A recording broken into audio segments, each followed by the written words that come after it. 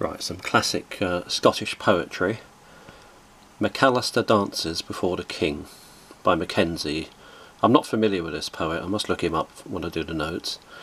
Mary B Maclean, Recitation in English, unaccompanied. Won't find many copies of this one, it's a rarity. Let's have a listen.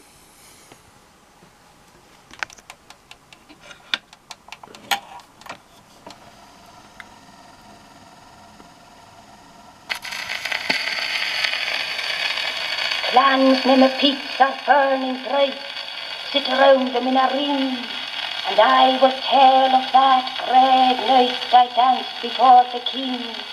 For as a dancer in my youth, so great was my renown, the king himself invited me to visit London town. My grand new presentation, kilt and ornaments I wore, and with my scian do I rapped upon the palace door. And soon I heard a lord or duke come running down the stair, and to the keyhole put his mouth, demanding who was there. Open the door, I sternly cried, as quickly as you can. Is this the way that you receive a Highland gentleman?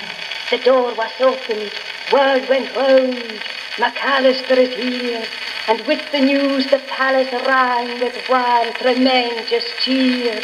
The king was sitting on his throne, but down the steps he came. Immediately the waiting lord pronounced my magic name.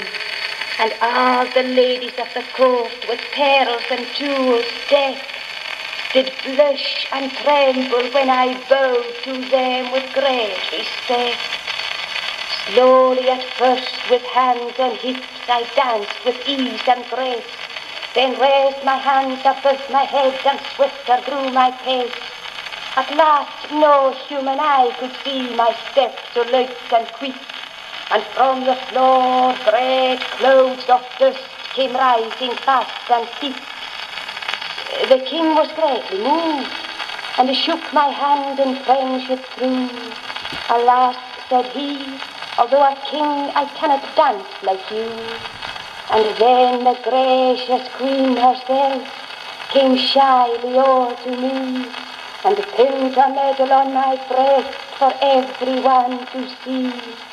Her whisper I shall ne'er forget, nor how her eyes grew dim. Ah, where were you, McAllister, the day I married him?